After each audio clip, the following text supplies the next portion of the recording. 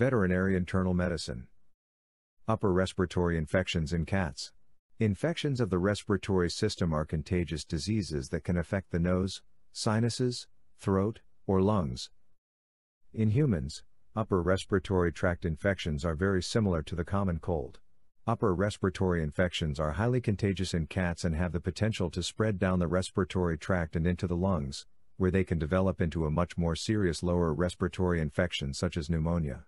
Infections of the upper respiratory tract in cats are also called feline infectious respiratory disease or feline upper respiratory disease complex. A variety of viruses and bacteria are responsible for this condition. Upper respiratory infections are typically characterized by fever, nasal discharge, sneezing, runny eyes, coughing, drooling, and loss of appetite. Numerous organisms are responsible for upper respiratory infection in cats.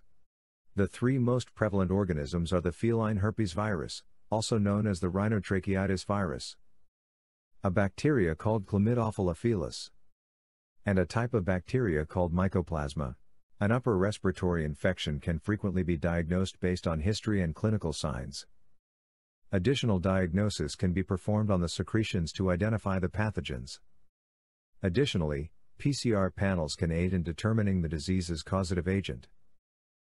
If an upper respiratory infection does occur, antibiotics are frequently prescribed to aid in the disease's treatment. DOXYCYCLINE is a frequently prescribed antibiotic. AZITHROMYCIN may be substituted for doxycycline in some cases. The treatment goal is to control the clinical signs. Because the majority of upper respiratory infections are caused by viruses, antibiotics will not resolve the problem.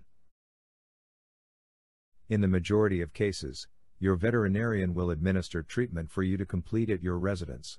However, in cases where cats refuse to eat or drink or exhibit significant breathing difficulties, hospitalization may be necessary. Intravenous fluids may be given to prevent dehydration, and if necessary, oxygen therapy may be used. If you suspect your cat is suffering from an upper respiratory infection, please contact your local veterinarian.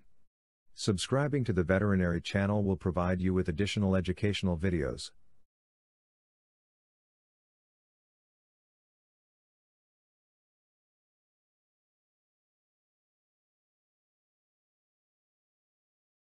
Feline medicine. Feline upper respiratory infections. Veterinary channel. Veterinary internal medicine. Upper respiratory infection in cats.